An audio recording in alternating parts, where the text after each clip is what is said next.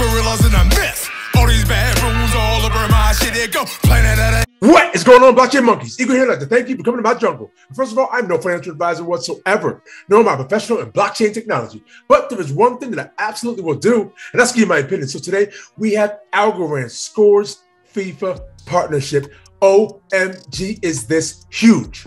I mean, you do understand that they're ISO 222.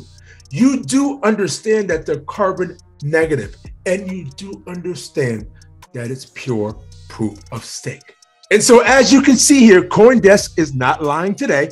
The blockchain will be a regional supporter of North America and Europe at this year's World Cup and official sponsor of next year's Women's World Cup.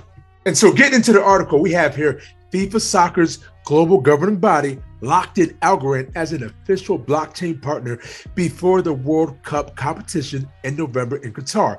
According to the agreement, Algorand will be a regional supporter for North America and Europe at the World Cup and an official sponsor of the Women's World Cup in Australia and New Zealand next year. The agreement comes weeks after the crypto exchange Crypto.com became a sponsor of the 2022 World Cup. And so do you see the foundation being laid here?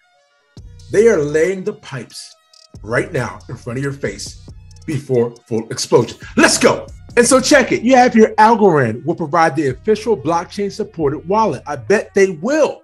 Okay, for FIFA in what is the sponsorship and technical partnership deal.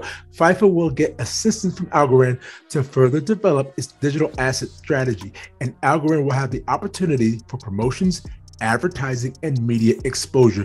Do you think if they're going to promote around FIFA that people are not going to see it?